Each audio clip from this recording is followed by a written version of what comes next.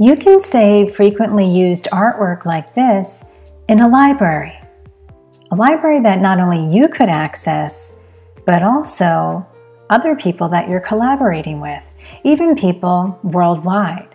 Having a library that you can all share from will keep artwork consistent, and even if you're working solo, having a library that you can pull from is really a time saver, and it still allows you to modify each instance of the artwork. So in this tutorial, I show you how to use an InDesign library. Hey, if you would like a free InDesign swipe file that already has a rounded rectangle, as well as other vector art like speech and thought balloons, bursts and seals, click the link below or the icon in the upper right-hand corner. Hello, creative! It's your graphics girl of graphicsgrrrl.com. That's graphics with PH and S, girl with no I and 3 R's. And I'm here with a quick tip to help you design your brand. But first, would you like a free cheat sheet? Nice. Head over to graphicsgrrrl.com to download your free InDesign cheat sheet that will show you all the shortcuts in the program. Just click the link below. The first step is to come up here to File, New, Library. When you create a new library in InDesign, it asks you, would you like to save this as a Creative Cloud library? It's this Creative Cloud library that will allow you to share your content. If you don't want to share your content, it does give you the option to not show you this again. I'll keep this unchecked for now and show you that we're just going to say no. Next, it'll ask you where you would like to save your INDL file, which just means InDesign library. I recommend saving libraries with a name that will make sense to you. For example, you could save individual libraries by clients that you work on, like their logos or frequently used artwork. So here, I could just say Client A. You also have the option of where to save your library. If I were working on a specific client project, I could choose to save that library in the Clients folder. Here I have a folder for my InDesign tutorials, but you get the picture, right?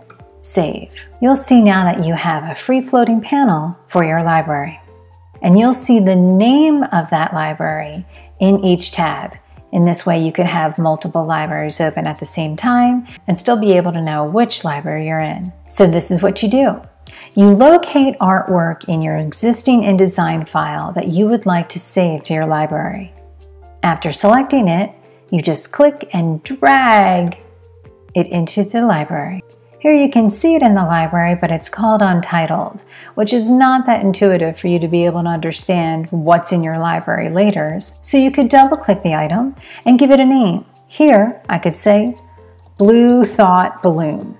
Library artwork can be classified in any one of these ways. For now, I'll keep it at geometry, and you could choose to add a description here if you like.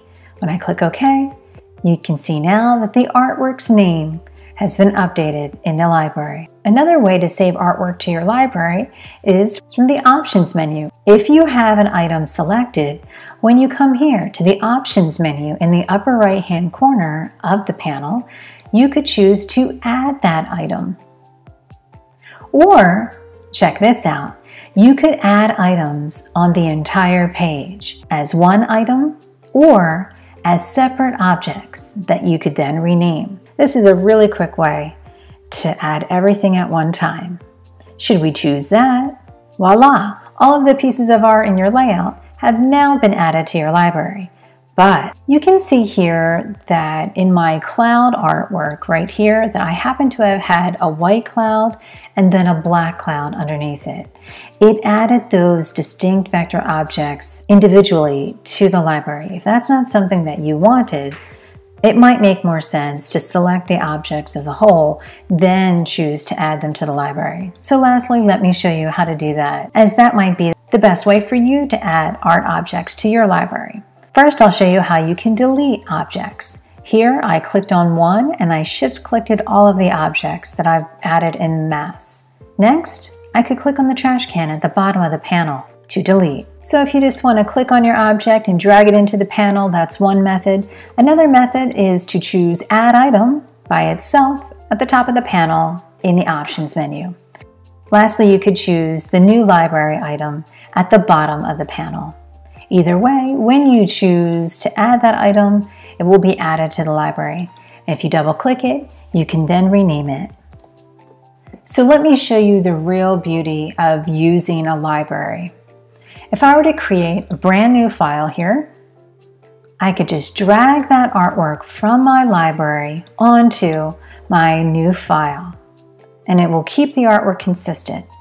But that's not where the story ends. If I zoom in on my artwork here, and I decide that I want to modify this one, you can see this piece of art happens to have been grouped.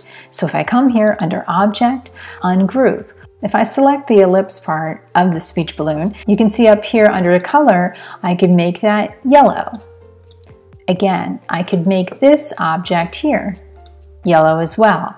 So now, even though I have this piece of artwork that I pulled from my library, here I can pull it again so you can see it side by side, I was still able to modify that artwork after adding it to my file. And so whether you're coloring it, grouping it, ungrouping it, scaling it, if it's vector-based artwork that you created within InDesign, you have the ability to completely modify the individual instance of that artwork. Vector artwork you've created within InDesign is only one type of art that you could put in your library. Other examples could be a logo that you've imported from Illustrator or a photo from Photoshop. So let me show you now how you could import photos from Photoshop and artwork from Illustrator into your InDesign library.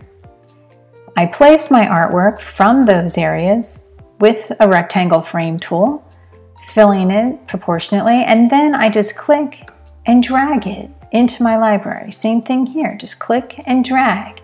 So it's not only just artwork that you can create within InDesign that you can reuse over and over again, but photos and logos. And you can see here that when you do that, it keeps the file name of each when you import it into the library. Once again, if I were to create a brand new document, I could pull these objects from my library onto my InDesign layout and use them over and over again.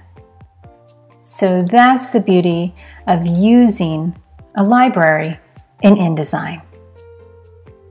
Hey, if you would like a free InDesign swipe file that already has a rounded rectangle, as well as other vector art like speech and thought balloons, bursts and seals, click the link below or the icon in the upper right-hand corner. So if you found this video helpful, give it a like, share it with your friends, and please subscribe to my channel.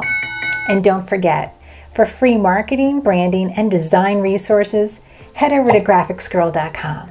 That's graphics with PH and S, grrrl with no I and 3 R's. And I'm here to help you design your brand.